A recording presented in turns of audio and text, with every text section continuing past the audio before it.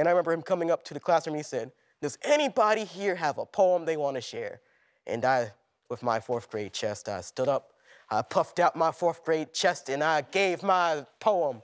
And he said, "That kid is going somewhere." And I said, "Maybe I am going somewhere." I said, maybe I can do something with poetry. Let me tell you something.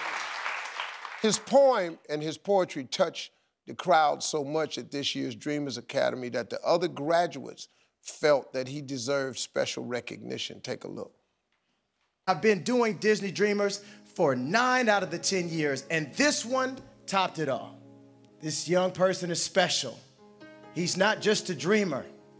He is a world changer. The Courage Award goes to William. William! We love you, William. Everybody just say, William.